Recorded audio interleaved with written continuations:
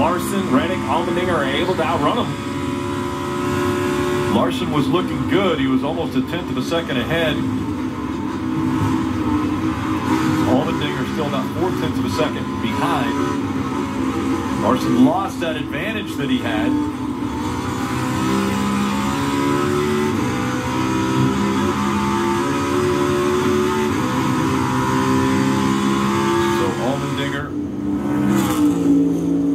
Sixth quickest on that lap.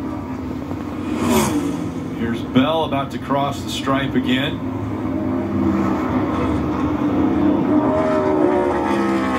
Larson, much like everyone, just loses to Denny Hamlin through the bus stop carousel. So William Byron's next. You see him 14/100ths in the green, exiting the S's. So now his turn for this bus stop carousel complex that Denny Hamlin seemed to have mastered on his lap.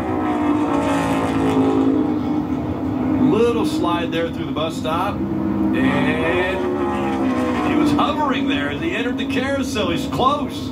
Oh, he's got a track. No, it goes away. I mean, Denny Hamlin's trip through the bus stop and the carousel, so impressive.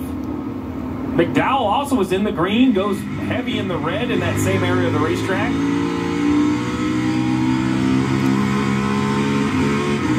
Well, I think the only person who predicted this was Brad.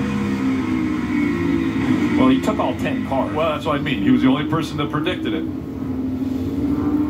As we see Reddick sliding through the bus stop as well. And he's going to be the last one. No, the Hamlin goes out and improves his time, just to prove a point. Oh, my goodness, Hamlin was on a lap, and he went out there and went to a 10:39. So he didn't run one. He ran 2 laps fast enough to sit on the pole.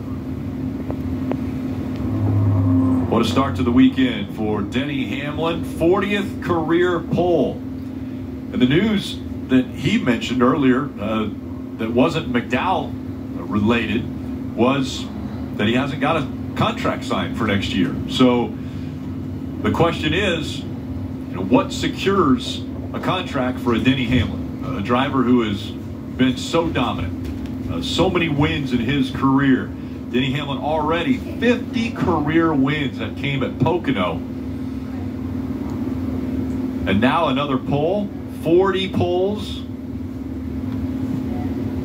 Remember, Denny Hamlin won the pole at Chicago earlier, the first ever street race, as we see Hamlin and Byron